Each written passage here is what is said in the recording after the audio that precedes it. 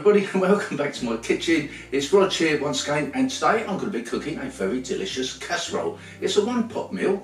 It's pork and apple casserole. Very delicious, very easy, very economical. Please don't forget to subscribe to my channel if you want to see all my future videos and all the old ones from the past.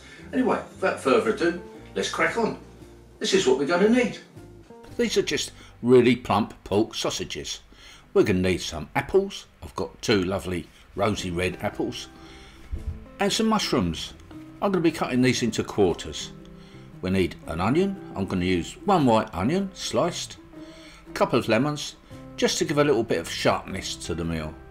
We're going to need some cider, a lovely apple cider, and of course I'm going to put in a little bit of these chili flakes, just a little pinch, just to give it a little bit of a kick or a little bit of heat. And of course our old friends, salt and pepper. We start off with a big pan on a hob. In we go with some cooking oil or olive oil, doesn't matter which you use. And of course, good old fashioned little bit of butter goes in there. We'll mix that in with the oil. This way the butter doesn't burn. When we get a nice heat going, then we can add our sausages. Now the sausages I'm going to cut into thirds, like this. We'll pop those in, and what I want to do with these, I want to get these browned, a little bit of caramelisation if you like. I do love that, it adds flavour, so much flavour to a dish like this. Then I'm going to cut up an onion into chunks. In that goes. We're going to cook the onion down with the sausages until they get nice and soft and adds to the caramelisation. Actually, if you look on the bottom of the pan there's a caramelisation just starting to build up, and brown means flavour, and it sure does, guys.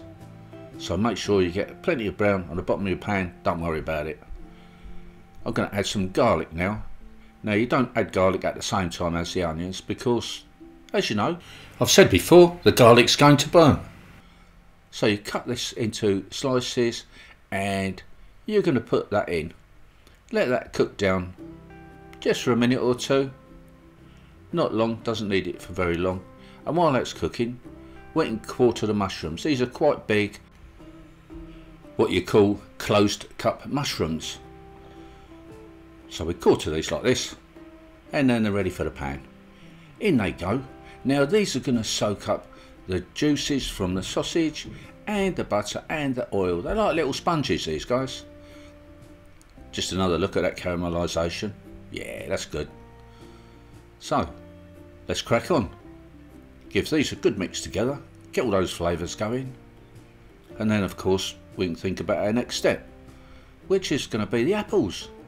Now the apples are going to add some sweetness. I'm going to cut these into little pieces like this, not too small, about like that size, that's fine. In that goes. We're going to get those covered in the oil as well, and also we're going to slice our lemons. Now this is to add a little bit of sharpness to the dish. The sharpness and the sweetness goes together. In fact, it all goes together to make a wonderful meal. Now I'm going to pop in some of these chili flakes.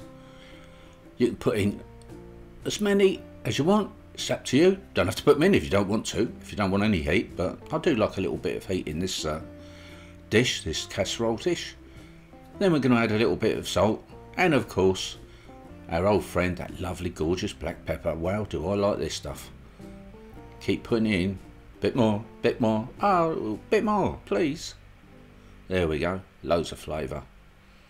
Give this a really good mix together. Looks colourful too, doesn't it? It's coming on really well. So I think the next move's going to be, we're going to add our cider.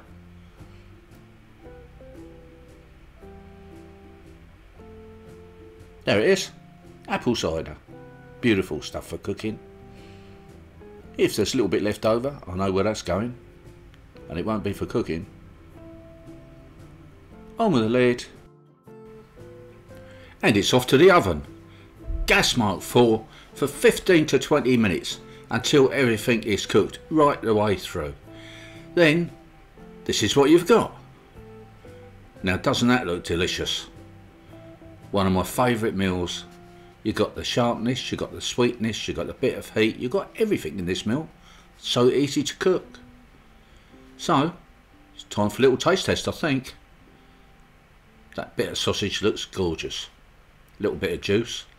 And I'm telling you, that is fantastic. Please try this recipe for yourself, guys. Thank you so much for watching. Please stay tuned, watch all my videos. Don't forget, subscribe and all that old business. And I'll see you again next time. Bye for now.